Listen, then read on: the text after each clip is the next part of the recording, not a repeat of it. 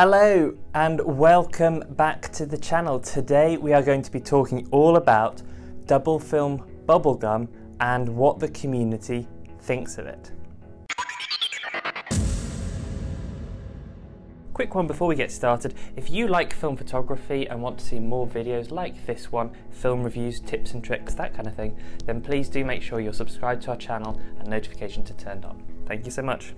Dubblefilm Bubblegum is one of the creative films that we have in store. These are brands like Dubblefilm, Analogue, Yodica, and I'm going to spend a little bit of time talking about what a creative film is. I understand that it's not everyone's cup of tea, shall we say, and yet there are lots of people who absolutely love it.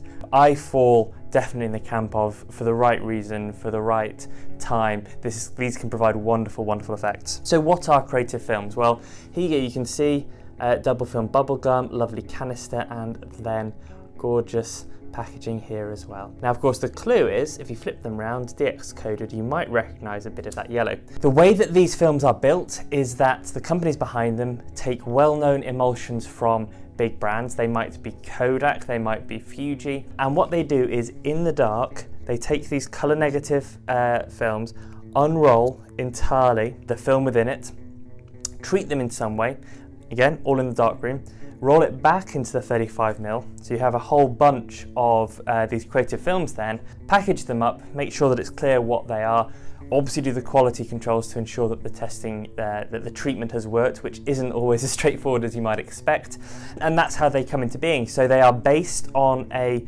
traditional colour emulsion, but then they have a treatment before you shoot them that goes on top and that allows you to do different things. Now, some of them have sort of imprints of shapes or streaks, like some of the Analogue. Yodica have really bright, cheerful rainbow colours.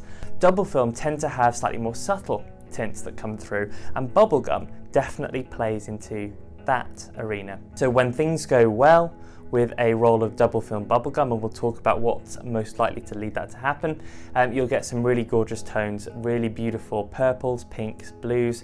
If you look at the reviews on site, if you look at what people show on Instagram, they often talk about the lovely warmth, the sweet nostalgia that the film can provide to certain scenes, and they recommend in particular people shooting portraits, landscapes, and the reason for those in particular is because our brain knows what colour people should look like. They know the range of skin colour from white to black and everything else. You know where to expect white balance with buildings, with landscapes, you know what green trees are, and therefore you can see when there is a difference. Things that don't work quite so well is if you aim it at sort of a close-up of a really vibrant colour, or a still life where you don't instinctively know what these colours are meant to be, in which case your brain won't necessarily notice that there's even a specific tint. The best results are achieved when you make sure you don't overexpose it, because it's quite a subtle tint. A huge amount of light will totally blow out any of the tint that you get there. The second thing that often ruins people's photos, and again you can see this in the reviews where people are giving it 3 stars, they say often nice photos but it looks like a normal colour film. Actually it looks a little bit like portrait often when you see those kind of reviews, or actually it's gone a bit green, which is not what I expected. And what's happened here is that labs or scanners have colour corrected the tint out of the photo. So of course this is a colour negative, so the tint is applied to the negative. And what a lab might do, or what a home scanner might do, if it's trying to be clever and helpful for you, is it notices what should be white balance and overrides the tint that it has and forces the film to remove the tint in the image that you have, forces it to look more normal, and sometimes goes too far and actually it comes out green or blue. Now, of course, the way to avoid that is quite simply to make sure that when you develop with your lab, you tell them this is a double film, this is what it should look like, perhaps if they don't know, and please do not colour correct. You can ask for uncorrected scans, so just as the scanner should be able to invert the colours according to a normal colour negative, don't apply any colour corrections. Similarly, if you're scanning at home with an Epson flatbed or something similar, don't apply any automatic colour corrections.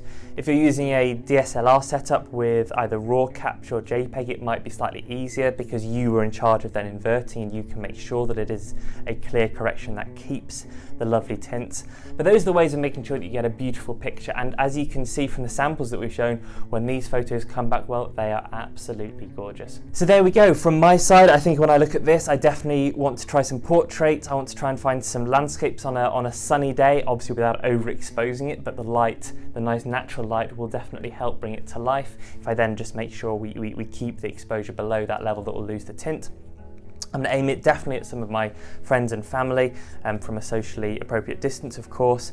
And I'm really looking forward to what you guys create. So Wonderbox subscribers, if you've shot Dubblefilm before, please share either on Instagram or Twitter. Let people know what works well in the past. If you haven't shot it before, hopefully this has given you some ideas, some hints and tips. Be careful with scanning is my main tip of the day. And I look forward very much to seeing what you guys create. As always, thank you so much for watching. Please do subscribe if you're interested in learning more about film photography. We will review different films every single week. So please, as I say, subscribe, get notifications, and I will see you next time. Thank you so much.